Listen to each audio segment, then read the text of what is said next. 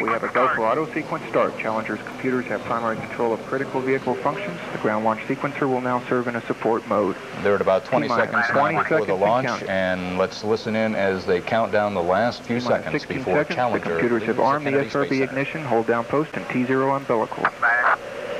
T-minus 10, 9, 8, 7, 6, 5, 4, 3, 2.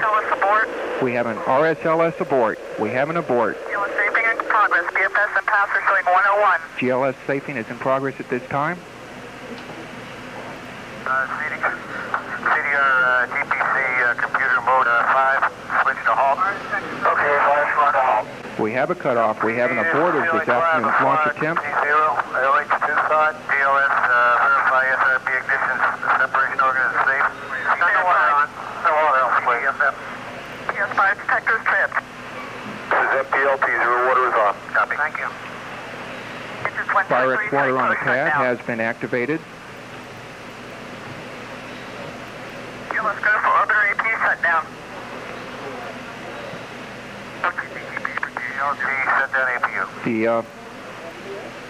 We are go for APU shutdown. Okay, let's see if we can get some readings in the white rim off those monitors up there and get the arm back.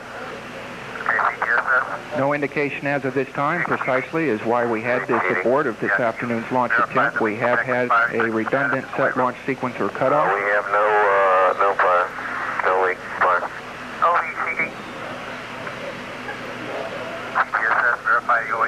So the shuttle Challenger fired up on the launch pad and then shut down. I heard computer number 5 ordered shut down, and they were as close to launch as you could get. And you can see the water being sprayed on the shuttle to cool it down. They say they do not have any leaks, and there is no fire, but they are trying to cool it down before they get out of the shuttle. So it looks as if we will not have a launch today, and they will be doing some studying of what caused the automatic shutdown and the automatic sequence at the last few seconds. Exactly. You could see the main engine start, actually, and the shuttle began to torque up as the engines came on. They were throttling up, and then something as the computer checks thousands of things per second to make sure everything in the vehicle is running.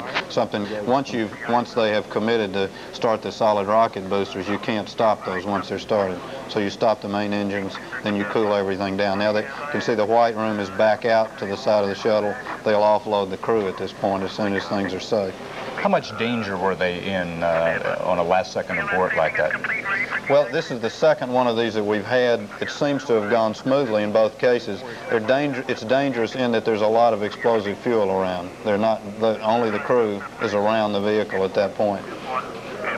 They've moved the white room into place and will probably be opening the hatch right now, trying to get them out as soon as possible. The testing here in the Launch Control Center is in the process of backing out of this launch attempt, making sure that everything is safe on the vehicle.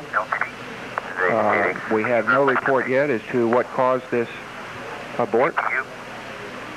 We got down to approximately the T-minus 3 second mark. How long is it going to take to actually get the crew out? We did have engine start. I think that normally is a fairly rapid thing. I would say tens of minutes sort of thing. They've got to make sure everything's shut down, and they've got to open the hatch and get out. They've already got the arm out there to them. So they'll have to actually bring the people back to the pad.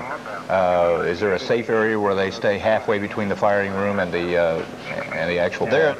It depends on the severity of the situation. They can go from the top of the tower, which you see here, off to the left down a slide wire in a sort of a basket that carries them away from the tower if they have to, if it's a dangerous situation.